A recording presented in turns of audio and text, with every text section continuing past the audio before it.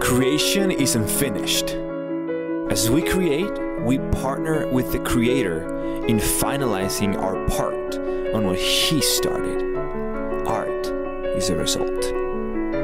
Art is the result of engaging our Creator and bringing beauty to life through our skills and passions.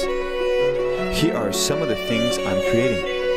From playing an instrument in front of a crowd to writing in a secret place.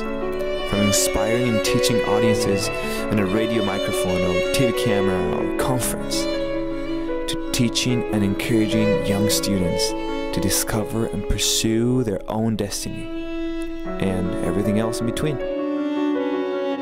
All of those are creations in which I make myself vulnerable to the movement of the greatest love and let it flow through me to take the shape and form of something we can taste with our physical senses.